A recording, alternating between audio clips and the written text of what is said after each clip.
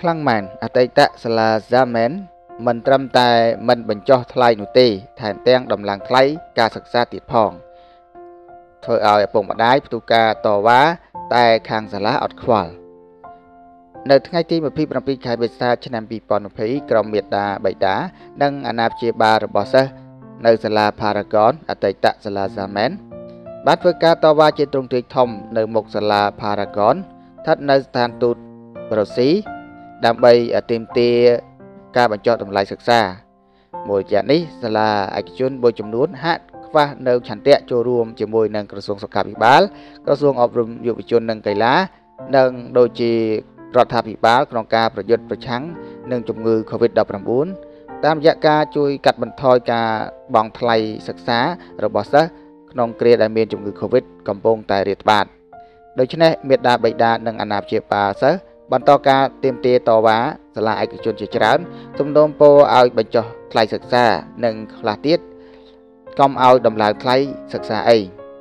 ការតវ៉ានេះគឺមានការលើកឡើងជាបណ្ដានៅមុខសាលាអន្តរជាតិ Paragon មានសិស្សមានចំនួនច្រើនអ្នកការតវ៉ាពីក្រុមអាណាព្យាបាលបៃតានិងអាណាព្យាបាលរបស់សិស្សនៅសាលា Paragon អតីតសាលា Zaman នេះគឺទាមទារសូមកុំឲ្យដំឡើងថ្លៃសិក្សា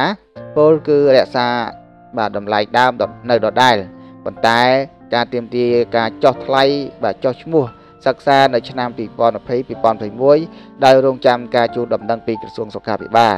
ចំណែកឯខាងក្រសួងអប់រំវិញដើម្បីពង្រឹងគុណភាពសិក្សានិងស្នើឲ្យមានការបញ្ចុះតម្លៃ 30% រៀនតាម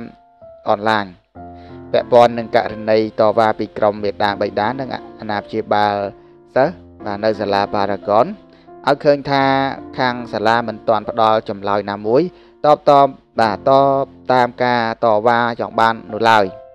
មេដាបៃតាសិស្សដែលរៀននៅសាលាអន្តរជាតិ Paragon ស្នើសុំនៅ4ចំណុចដើម្បីឲ្យសាលាបន្ធូរបន្ថយ